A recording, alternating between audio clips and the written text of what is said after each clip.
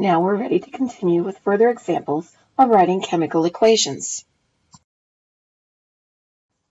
Here's our third example. Copper 2 sulfate reacts with sodium hydroxide solution. The reactants are both listed here. They didn't tell us anything about the products, but they did say we're starting with copper 2 sulfate and sodium hydroxide solution.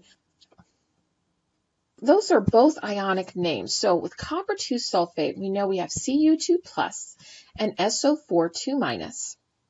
And that's going to be a 1-to-1 ratio to get those to balance. So CuSO4 is our formula for copper 2 sulfate, and sodium hydroxide. Sodium is Na plus and hydroxide is OH minus. So we only need one of each of those also, so NaOH. So our two formulas are CuSO4 and NaOH for the reactants. We have two compounds reacting. It's likely that these are going to react in a double replacement reaction. So let's try double replacement. So what would the products be? So we ask ourselves, how do those look? Oh, well, we have a swapping of partners. So just think of your cations swapping to the other anions.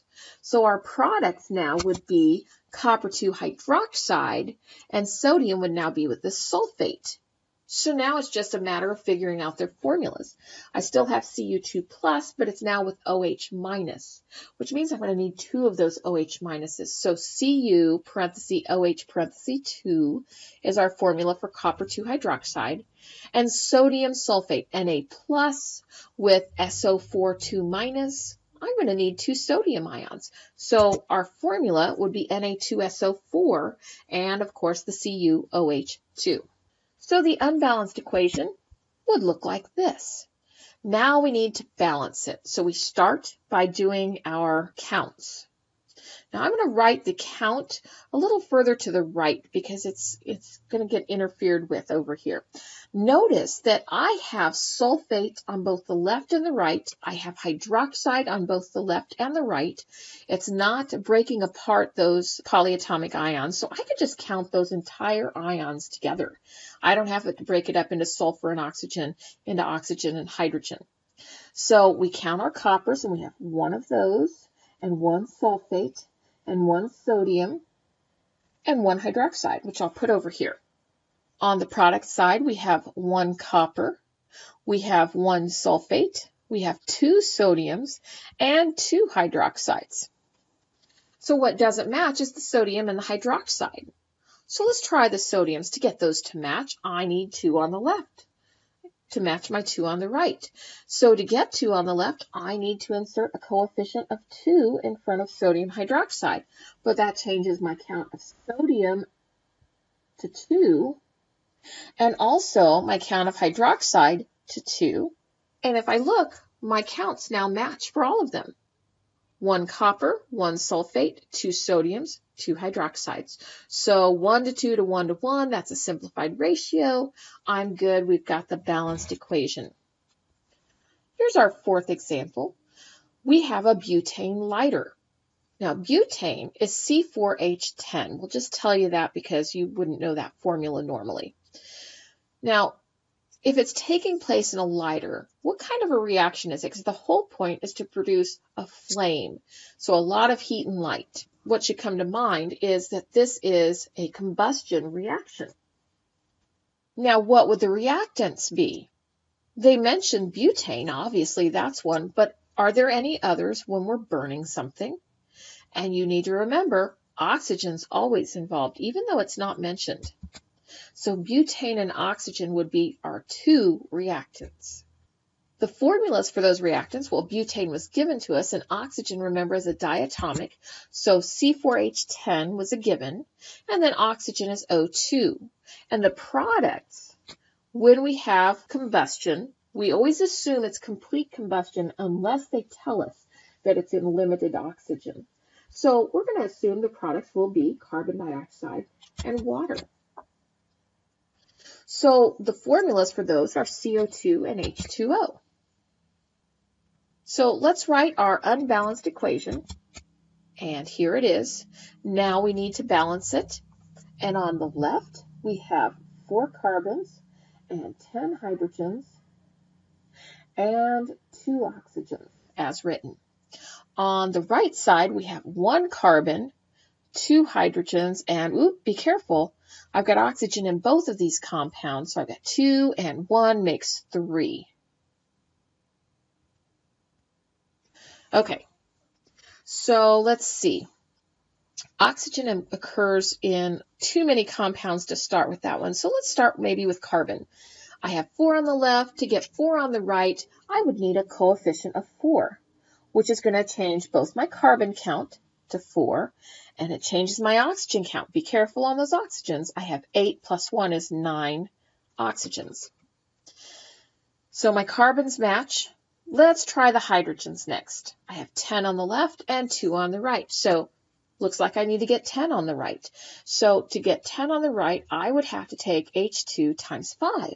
So I actually put a 5 out here, and I have 5 times H2 is 10, but that changes my oxygen count again. So I have 8 from the carbon dioxide and another 5 from the water, so that is 13.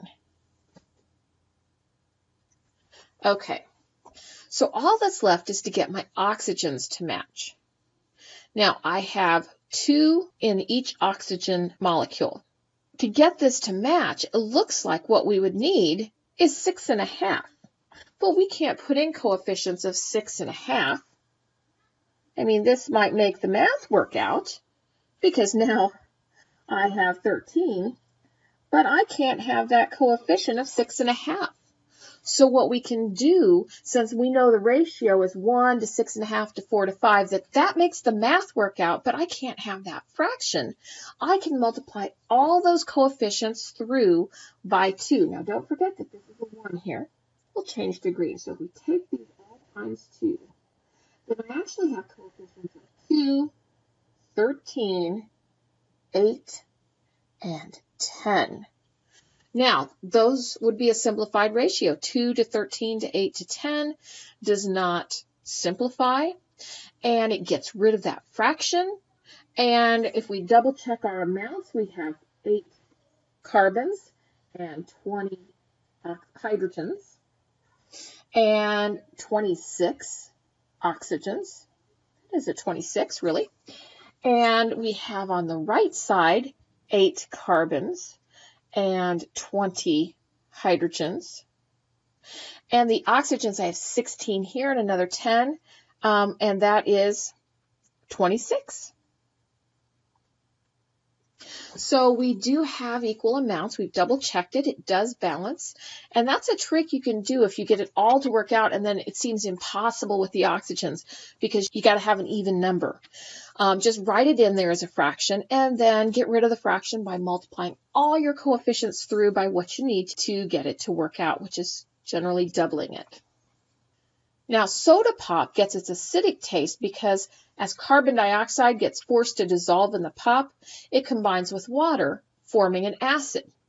So what type of reaction is this? It says we have carbon dioxide being forced to combine with water, and it forms an acid. So I have 2 things coming together to make one thing. Well, that sounds like synthesis or direct combination. The reactants would be our carbon dioxide and water. Their formulas are pretty simple, CO2 and H2O. Now, what we're producing is an acid, and specifically it's carbonic acid. If you put these 2 together, you have H2CO3. So it's going to be carbonic acid that we're creating, and the formula, as I mentioned, is H2CO3. The unbalanced equation would be CO2 plus H2O yields H2CO3. And as we check our counts, we have 1 carbon and, careful, 3 oxygens and 2 hydrogens. On the product side, we have 1 carbon, 3 oxygens, and 2 hydrogens. So my counts already look like they match. So what does that tell me? It tells me that this reaction is balanced with coefficients of 1 all the way across. So it's already balanced as written. So this is the end. We've done practice problems showing all 5 of the different types of reactions. Now it's time for you to get some practice at doing these problems on your own.